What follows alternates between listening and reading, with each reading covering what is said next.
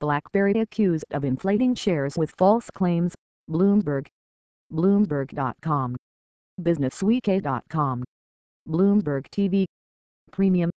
Professional products. Bloomberg Anywhere. Bloomberg Tradebook. Industry products. Bloomberg Briefs. Bloomberg Government. Bloomberg Law. Bloomberg BNA. Bloomberg New Energy Finance. Bloomberg Sports. Enterprise Products. Enterprise Solutions. Trading Solutions. This site uses cookies. By continuing to browse the site, you are agreeing to our use of cookies. X. Markup snapshot. US, Europe, Asia.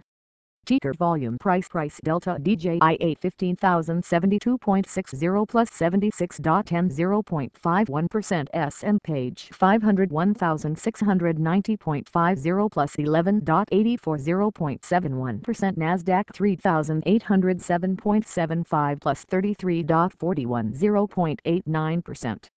Ticker volume price delta S0XX 52,928.31 plus 26.19 0.90% FTSE 106,453.88 plus 4.84 0.08% DAX 8,622.97 plus 25.06 0.29%. Ticker volume price delta Nikkei 14,024.30 negative 132.94 negative 0.94% Hang Seng 23,138.50 negative 75.86 negative 0.33% SM page / ASX 205,208.02 negative 26.87 negative 0.51%. Bloomberg. Our company. Professional. Anywhere. Home. Quick. News. Opinion. Markup data. Personal finance.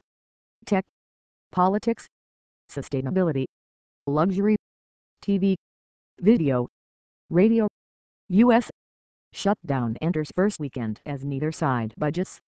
202. Why Patagonia tells customers its coats are toxic. Exploding fuel tankers driving U.S. Army to solar power. Seinfeld pledges to help make accurate master. Mahler, A-Rod suit swings for bleachers of rage. 205. The sexy $50K Alfa Romeo that may never get made. BlackBerry accused of inflating shares with false claims.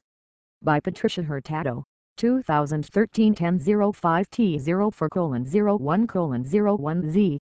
Stock chart for BlackBerry Limited BB. BlackBerry BB Limited and two executives were sued by an investor who alleges they artificially inflated the company's stock through false and misleading statements about the smartphone maker's success and prospects.